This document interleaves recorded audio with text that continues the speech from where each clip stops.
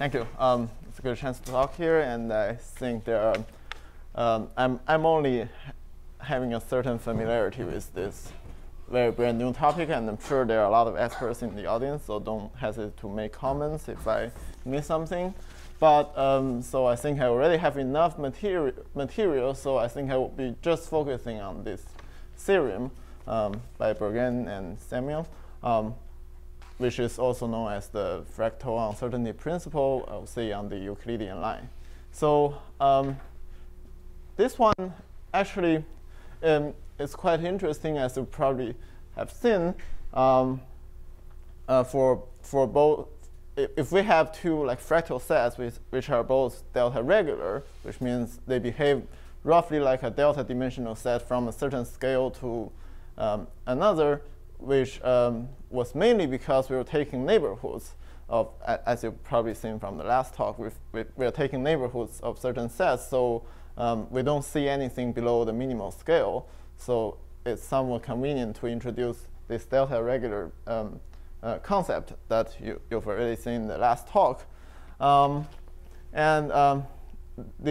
fractal uncertainty principle says that if we have some function whose Fourier transform is supported on some fractal set, and the function itself, then the part of the function itself on a set which is also fractal, which is in sort of a dual scale, will be bounded by a non-trivial power saving of the whole thing, the whole L2 norm of f on the whole thing. So one thing that was mentioning was that the original proof of this, in the original proof of this, so the power saving, you will have this beta. If you were in the discussion yesterday, you probably knew that this beta presumably is very small, at least for the discrete set.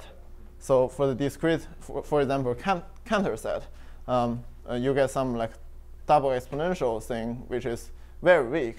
And I think in the original proof, this beta wasn't effective. That's because there was some like contradiction argument involved.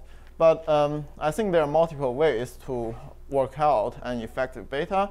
And so there's a result by Long and myself, which is just a refinement of this. So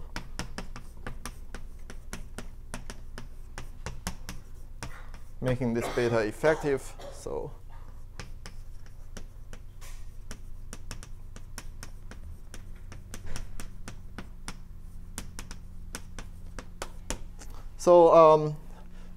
our approach will yield a beta to be, you can see, quite small.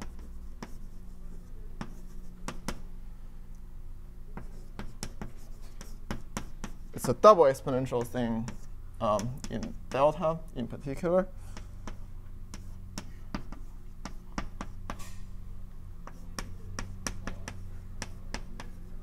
So k here is a universal constant. So you can see quite small.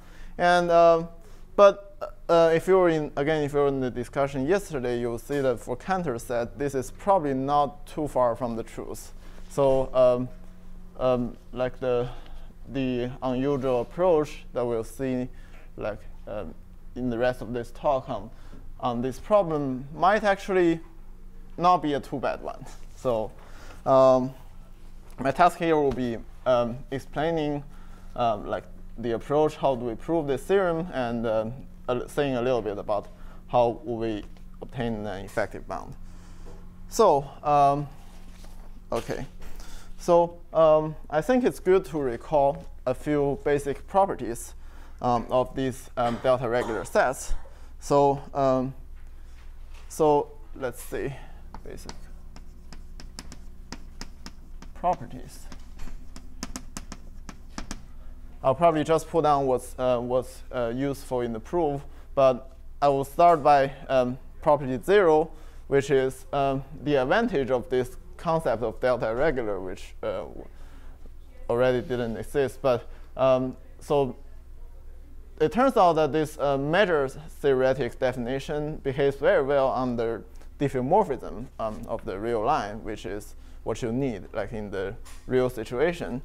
So that's one thing. It behaves very well under different morphisms.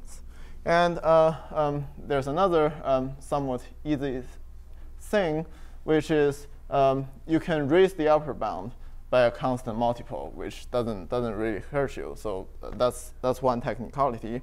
And there's another thing that I've already said, which is you can consider the neighborhood. So for example, if you can consider, so our x here, say is from scale, say alpha 0 to alpha 1, then the t alpha 0 neighborhood, so t will be a constant here, so roughly behave like a constant. So the t alpha 0 neighborhood of this set, which is defined as, so this is also delta regular, like from a constant multiple of alpha 0 to alpha 1. So it's like it's convenient to use this language if you're always considering neighborhoods that we always do. So now here comes the most important property, which is what we heard a little bit about from, I think, from Samuel in the last talk, which is this missing interval property. So I'll state it, since we're going to need it very heavily. So basically it's saying, as you heard from last talk, if we have a delta regular set, then it's porous. So basically saying if you're dividing it into sufficiently many intervals depending on the CR and delta, then you always miss an interval from the whole fractal set. So let's see if L is large. So it should be depending on CR and delta. And then any interval I of, well, it has to be of relevant length, couldn't be so small in, say, L alpha 0 to alpha 1. Well, since I omitted the definition, when I'm considering a general delta regular set, I always have it to be from scale alpha 0 to alpha 1. So that's the convention. So if we have an interval of relevant length, then this interval has to satisfy one of its partitions. So basically, we have this interval I, then we're partitioning this I equally into L destroying copies. So I1 to L. So one, it turns out one of them doesn't intersect this delta regular set X. So you'll see where we are using it in a minute.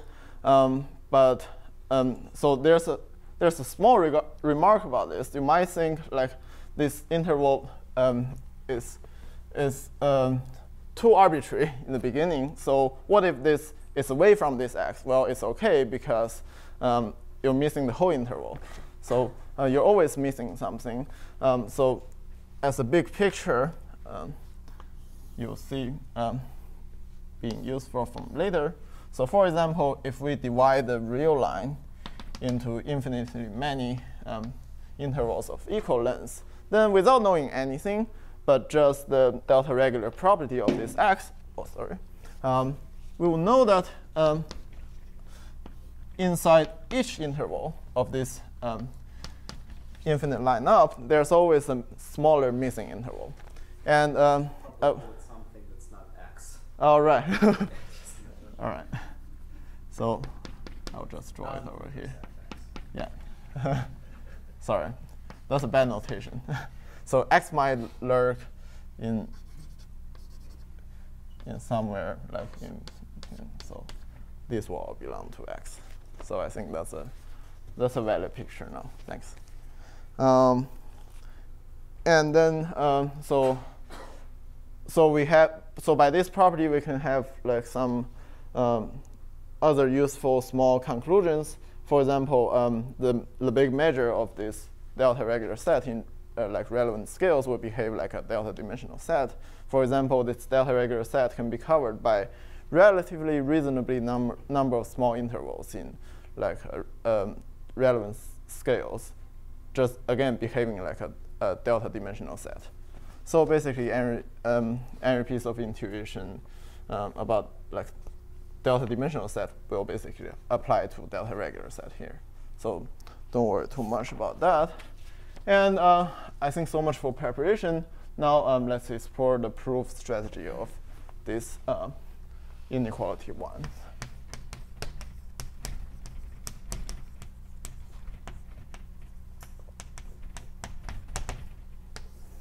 So it turns out that the starting point of the proof will be a very good property, much relevant to this missing interval property.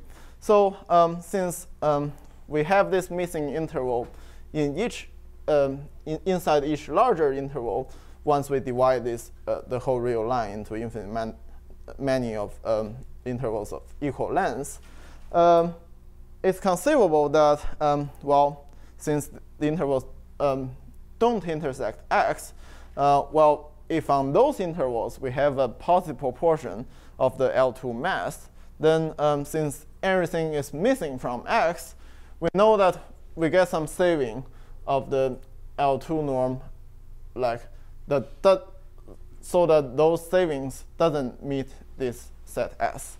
And we can also iterate this process. Like we can do this to the next scale, which means that we divide the large. For example, if we start from this j to j plus 1, for example, then the next scale we divide this into L square small intervals, and again we have some smaller missing intervals over there. So if we iterate, so let's summarize our observation by missing interval. So we can basically choose how many scales. Well, each time we get a like multiple of this L. So our scales are from n inverse to 1. So roughly log of n. So here L can be viewed as a fixed number. So these different many scales, they're from a geometric progression. So each scale, let's see, at each scale, this X is missing. Let's see, we can call it arithmetic infinitude of smaller intervals. I'll emphasize they're of the same size.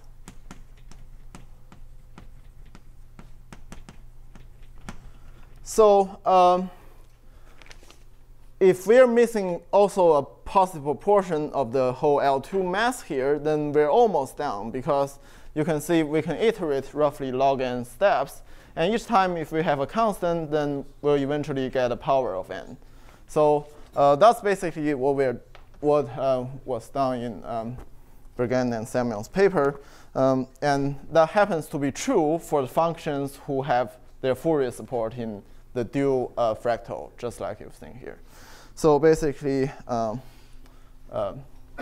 let's summarize.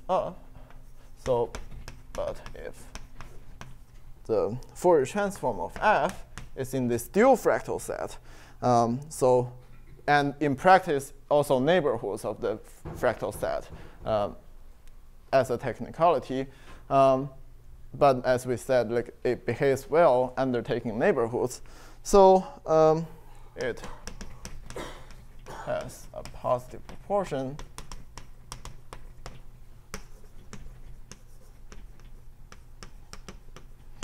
of L2 norm on the union of those intervals. So basically, that's what we're going to prove next. And once we have this, we can iterate these roughly log n steps, and then we get a power saving. So let's see, iteration will give constant to the negative log n, roughly a negative power of n saving.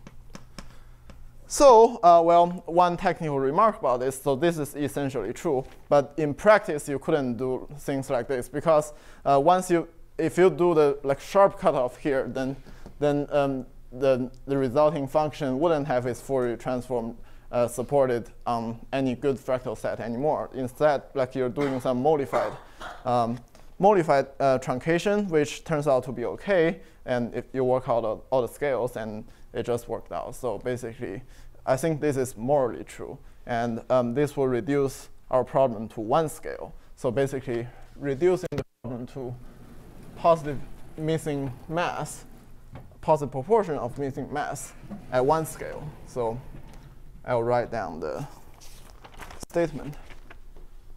So it's reduced to the following. Since this is almost as important, I'll just write down the whole proposition again. So if we have some y, some fractal set on the frequency side in minus alpha 1 to alpha 1, being delta regular with constant CR on scales 1 to alpha 1. Let's take a partition of the real line into integer intervals. So let's take this partition I to be the integer intervals in the real line. And we assume that we are missing one interval from each step of the partition. So we assume for any I in this family, we are given a smaller I prime lying in this I. This will be our missing interval. And such that they have certain lengths. C1, let's define capital U prime equals to the union of all of them.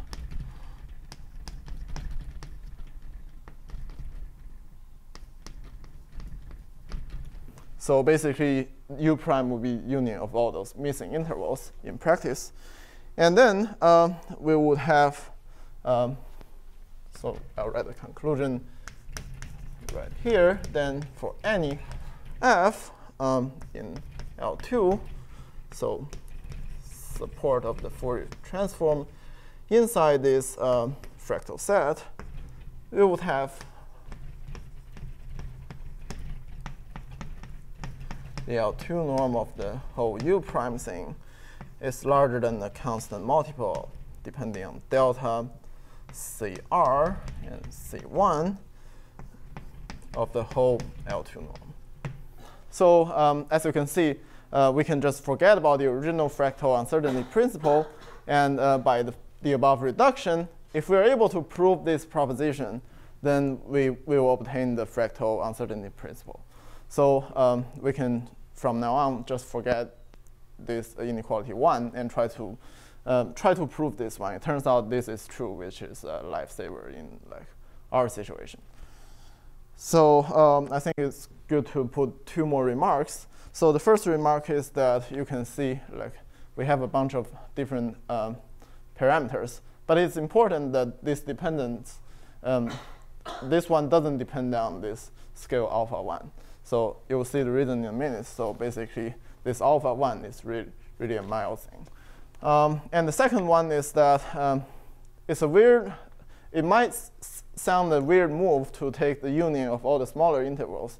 But as is also remarked in the original paper by Bergen and Semyon, you couldn't just take one interval. That just wouldn't work. So you would have to take like an infinitude of intervals lying in this particular way. And then this will give you a very nice power saving here. I mean, constant saving. So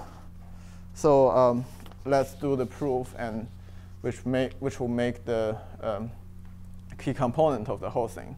But since it's very complicated, I can just do the sketch.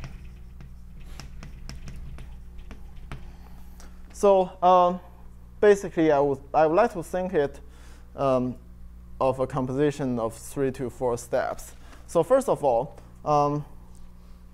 how can something like this be true? Well, in general, we want, so on the left-hand side, we have the L2 norm on like a union of smaller intervals. But on the right-hand side, we have the whole thing.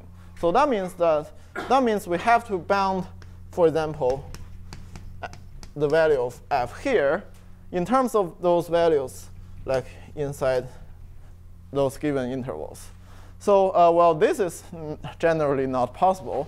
But a first step is to notice that, well, if for some reason the Fourier transform of this f is completely supported, then this f is going to be holomorphic.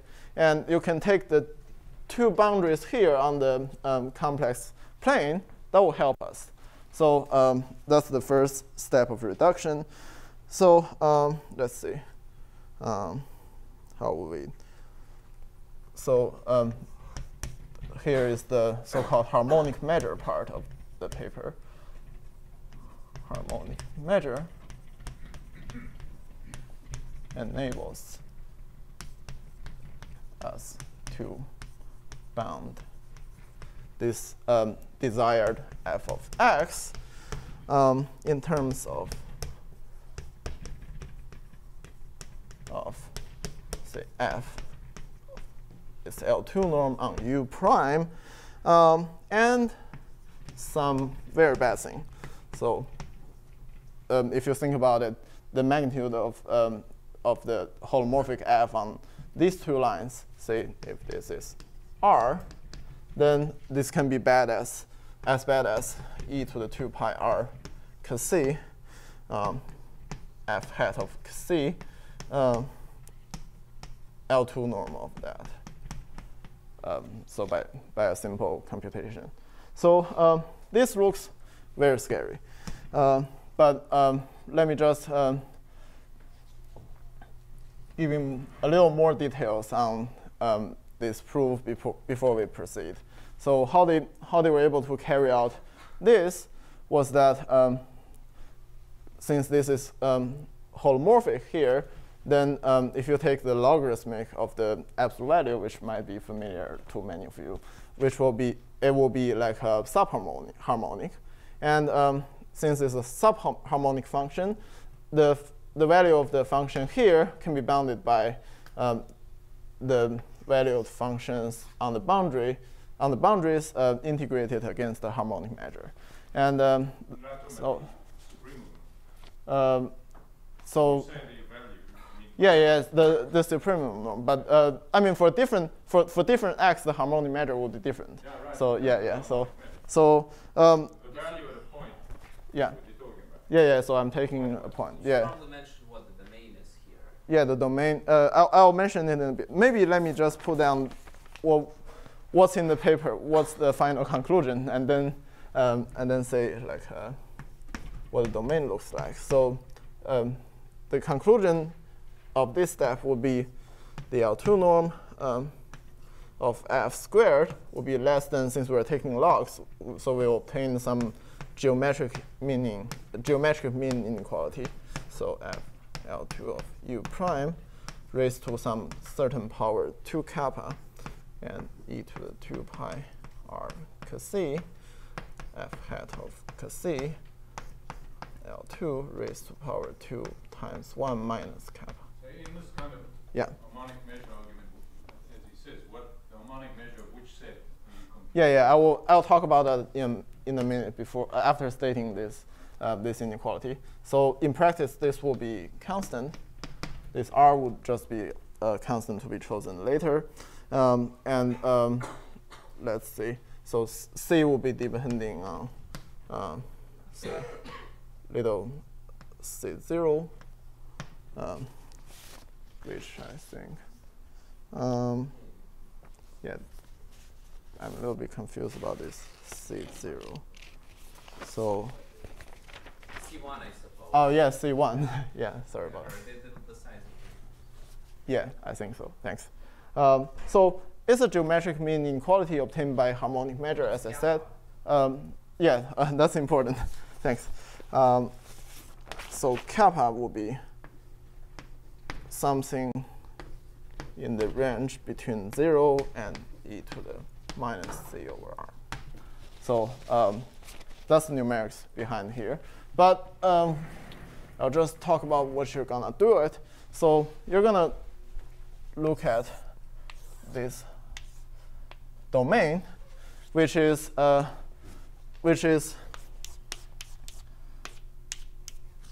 strip missing a line segment. And then you're going to compute the harmonic measure here. So, well, it's kind of hard to compute, but you have the comparison theorem of harmonic measures by, for example, the Brownian motion explanation. So meaning that if you want, say, an upper bound of the harmonic measure here. One interval. Yes? Two strip. What's the exact set? So this will be the real. Point is Yeah, and you have one interval. So yeah, and 2 strips. So the height will be like r here. That's why you have a parameter r in the end. And then you end up integrating this inequality over many intervals, and then you will get the desired inequality. But in computation aspect, so the harmonic measure of this thing is very hard to compute. But you can use the comparison theorem, for example, to show the measure here is less than the measure if you just enlarge the whole domain to the whole complex plane, just missing this interval. And then that will be much easier to compute. And that's how they did the computation. And then if you carry out all the numerics, you'll obtain like the above inequality. So we've succeeded in bounding the whole L2 norm by this L2 of u prime, plus some very nasty term. So how we save our life in this situation? I'll just write down the problem here.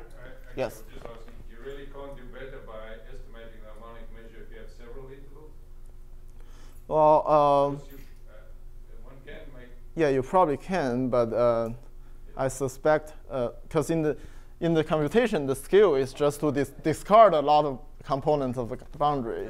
So Regularly spaced apart. And the dimension Yeah. of that set enters into the estimate. yeah, those will be. I have no idea how one is going to compute that, to be honest. The intervals are regularly spaced apart here. Right? Yes. So it's like you have the strip is very thin. R will be quite small. Yes, And in the the end. size of the interval is C1, which is just a fixed But you positive just, number. wait. So if you start a Brownian motion somewhere on the real line, most likely you're going to hit the up or bottom part of Yeah, the in the strip. in the And that's closed 1 region. minus kappa probability that you hit Yeah. top or bottom. And with probability kappa, you'll hit the closest interval. And if you look at hitting some other much farther interval, it's Yeah, much smaller. Those might be like even summable or Yeah, so Yeah. kappa is the Currently you probability sum that you'll things, hit yeah. this. Okay. yeah, but Yeah, it's summed over all. yeah, but in the end you're integrating over this estimate. So for each point you're basically looking at the closest interval. That's a good point. Yeah. So and Many H's. yeah, so that's why like this might be already enough. So the problem here, apparently, as everyone notices, so it's the second term being too large.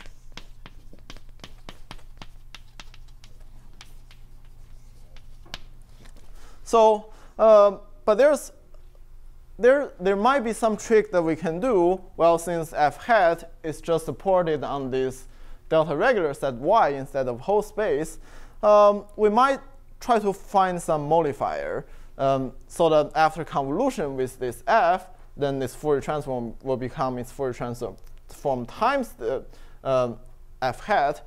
Then you might hope that it results in a very small thing that can actually beat this. So that's indeed the next step we're looking for, and that's relevant to this Berlin-Malieven theorem that we're talking about all the time. So you're going to state that one. Yeah. But let me just again go over the reduction first and see why do we need such a theorem. So so let's see. We may apply. Let's call this inequality 2. So we may apply these 2 to some certain f convolved by some psi. So or some f eta, as in their paper, convolved by psi, where this f eta is just a phase translation, where eta is just a real number, say a mild translation. So then we want psi to be with the following good properties. So we want psi hat to decay very fast on this capital Y, so that once we replace f by f convolved with psi, or any of those f eta convolves with psi, then we will get a tremendous saving that will eventually beat this to be an essential L2 bound or H minus 10 norm bound, which is summable in the end. That's also used in their paper. So we want this thing. And so let's look at if we are qualified to use this kind of functions. So we were focusing on the norm of this kind of function on on the union of missing intervals. So but if we look at this one instead, then this value, for example, on one of the missing intervals, will be affected by its neighborhood depending on the support of psi. So what we want is that, for example, there's some term that's just on the missing intervals. So we can, for example, accept enlarging them a little bit. But you still want a set of missing intervals. You don't want the whole thing. In that case, that will cause parent problem. So in that way, you have to force the support of your psi to be very restricted. I mean, compact supported, of course. And you want it to be small, say smaller than size C1. So let's summarize this to be support of psi, say, in the composite of R, or even minus, say, C1 over 10 to C1 over 10. So I'll write it down. So that the value of f eta convolved with psi on U prime is exclusively related to the value of f eta on, say, U prime tilde. So U prime is the union of those, and U prime tilde will be the union of larger intervals. So basically, we want something like this. And what's the final property? Well, eventually, we're trying to bound the L2 norm of the convolved guy, let's see, of the convolved guy.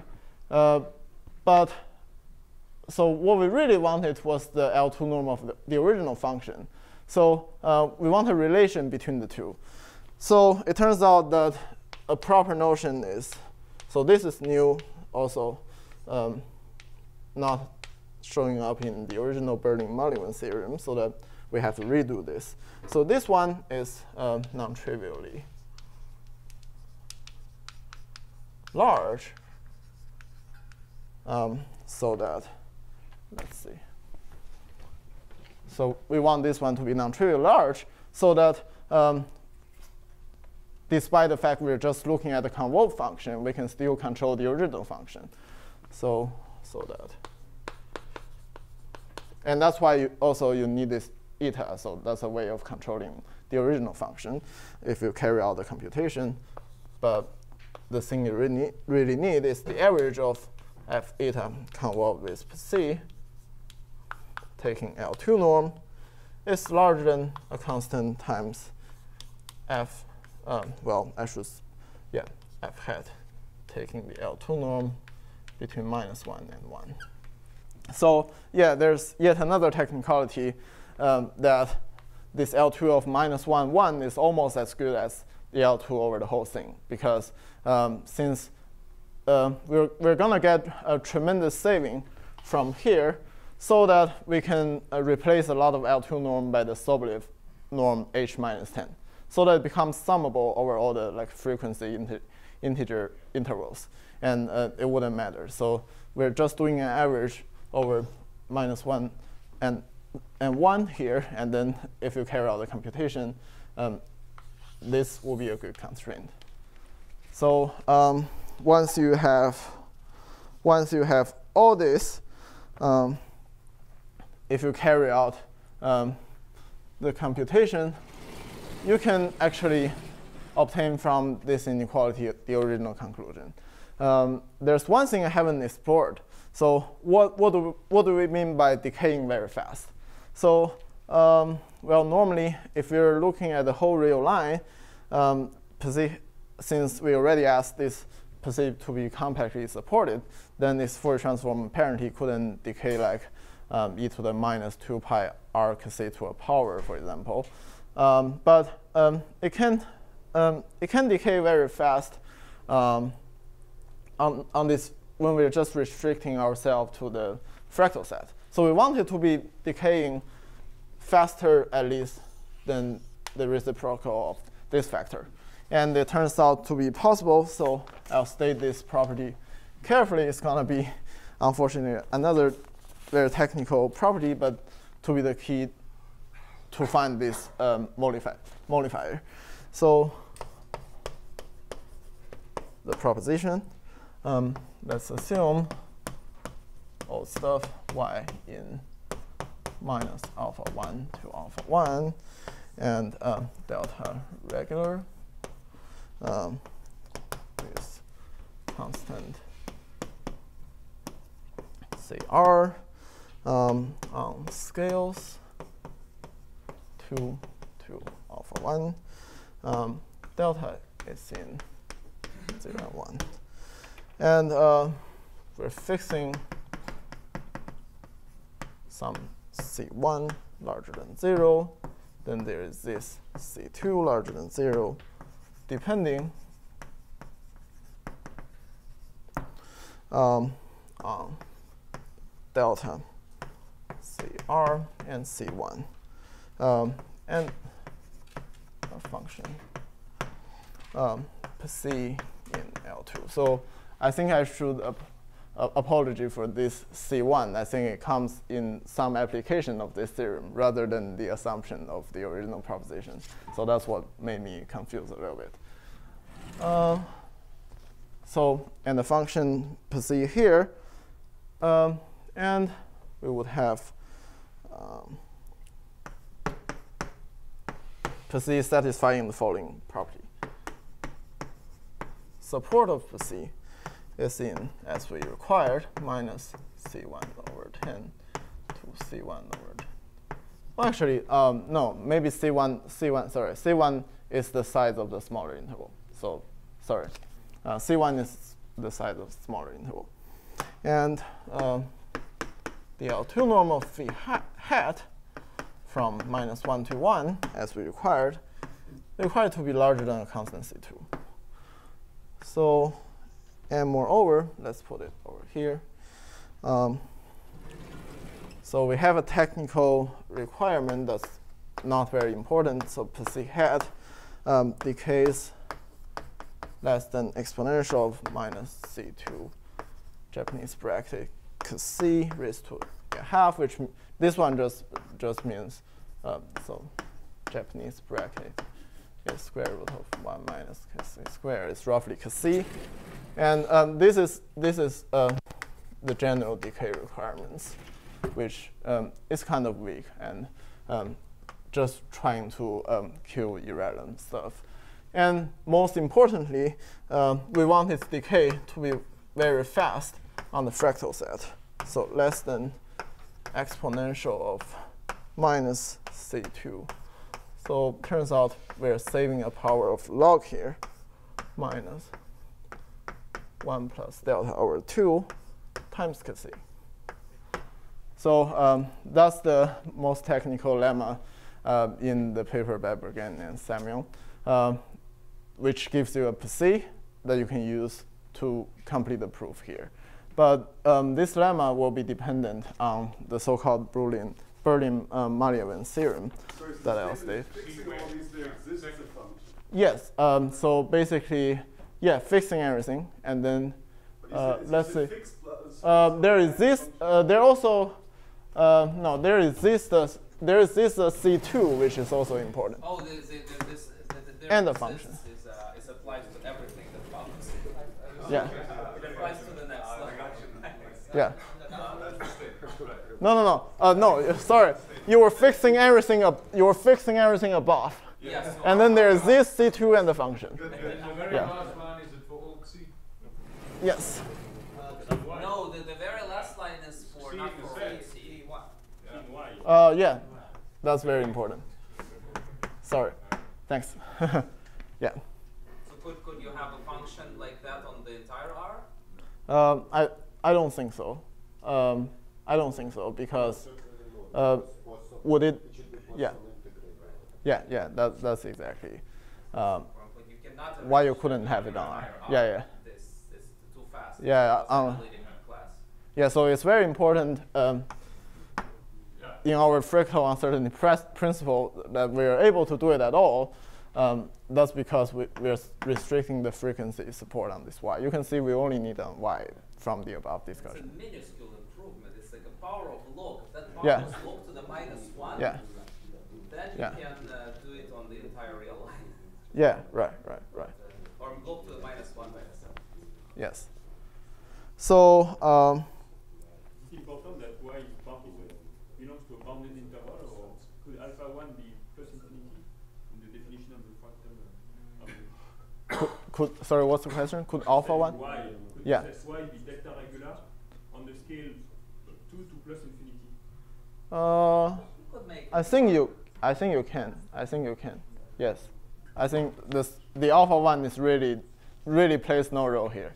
And of course, it would be a different condition. It's not Yeah. sweeper nor stronger. yeah, I haven't. Yeah, definitely. At some point, your set ends, and then if you try to take an interval which is way larger than the size of the support of the set, well, it looks like a point from that point of view. It doesn't look like fractal at all. Yes. So in the end of the talk, maybe the next 10 minutes, I'll talk a little bit about the Berlin-Malevin theorem. So there are two versions of these theorems. We just need one of them. So I will just how are we gonna put it? So we'll just state what we're gonna use. So that's in the paper of Bergen and Samuel. So let C0, let's see, capital C0, small c0, being both larger than 0, and omega is a weight in C1 of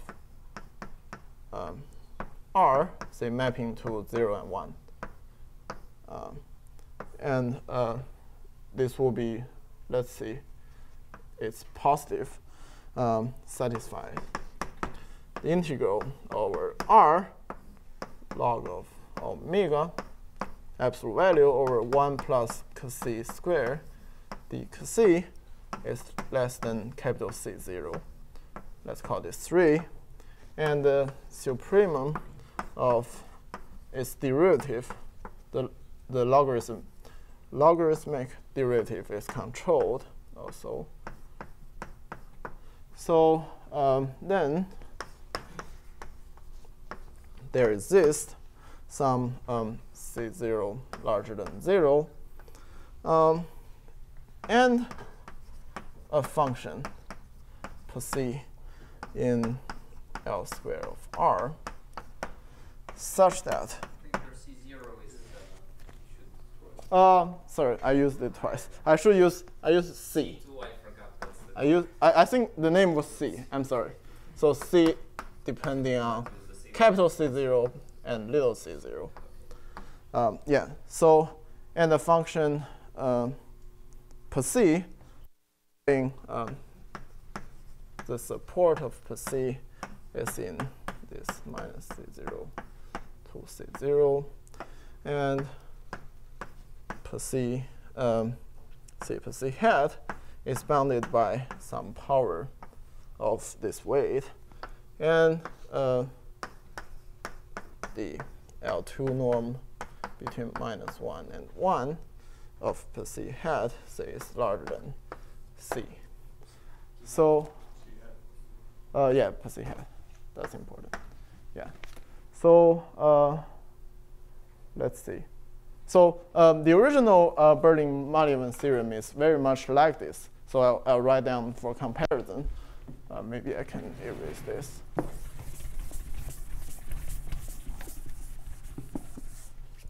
So yeah, I think maybe a better way is to put this c before this weight, so this c doesn't depend on our weight. So the original Berlin-Malleven theorem says the following.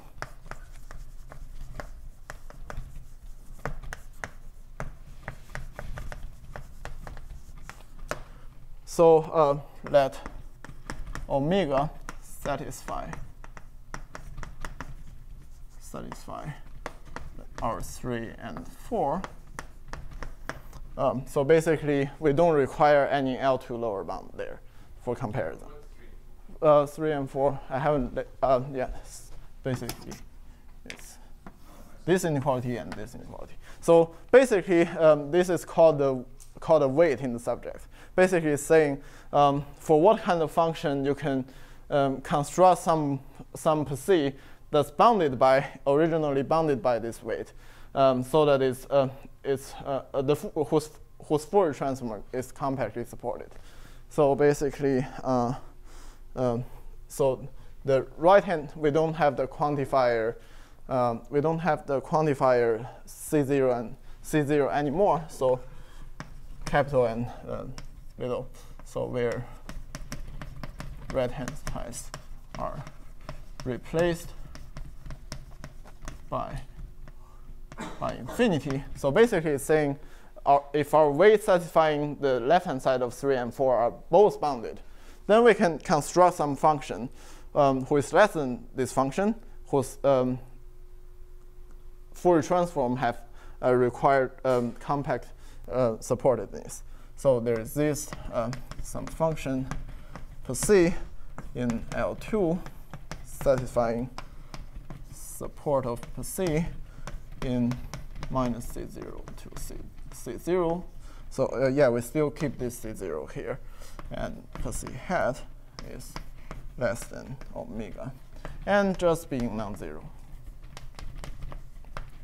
So basically, we non-trivially constructed some function who is bounded, yet whose Fourier transform has compact support, and those are all that matters. So basically, this theorem also has a very long history, and so Maybe I'll use the last 5 minutes to talk about the ineffective ineffectivity problem and where it comes from. So in the original work by Bergen and Samuel, since we need a quantified bound of this kind of thing, and the argument used there was a contradiction argument, saying that if you don't have this kind of, if you couldn't find this C, then you can push it further and further down. I think down, because when C goes down to 0, you have like looser and looser constraints here. So when you push it further and further down, you can find a sequence of counterexamples, and you multiply them all together, and you get some analytic function whose L2 norm is bounded by 0 in some interval, which is impossible. So this one wouldn't really give you an any effective bound without any additional work. Maybe I'll just say in my work with Sloan here, so we looked through the proof of the Berlin-Malin theorem, actually the proof of a weaker variant. We also looked at the proof, but it didn't seem the proof will give anything directly either. But there's a proof of a weaker variant, which says, let's see. So the first thing is to effectivize Berlin-Malin. Yes, in some sense. But this one, which one? This is the only place where the argument is yes. Yeah, so that's really what you effectivize. Yeah, but what we're really effectivizing is this. Yeah. Berlin-Malin yeah. was not non-effective. Because they didn't have this purpose, I written guess. out explicitly because yeah. they just cared about it as an abstract question. Yeah, I don't think they have this purpose, so they haven't done anything. Yeah. Mm-hmm. And strictly speaking, it doesn't make the original Berlin-Malin effective. No. Yeah. Right. That's good because it's a hard theorem to prove in general. Yeah, that's a good thing to clarify. So let's see. What we've done was to go through a weaker a proof of weaker, I guess. I'll do quotation because this depends on what you want. So a weaker variant where you can be, I would say, be more effective when you have additional bound for something related to the Hilbert transform. So the Hilbert, so H stands for the Hilbert transform of log of omega prime. So basically the L infinity of this guy. So it's like originally we just want the Lipschitz norm of this log omega here. But if we also have the Lipschitz norm of the Hilbert transform of this guy here, then somehow we can make a more effective move and actually effectivize this. And hopefully everything was correct in the end of the day after carrying out all the computations. I think we got that double exponential thing in terms of delta. And I think I should stop here. Thanks.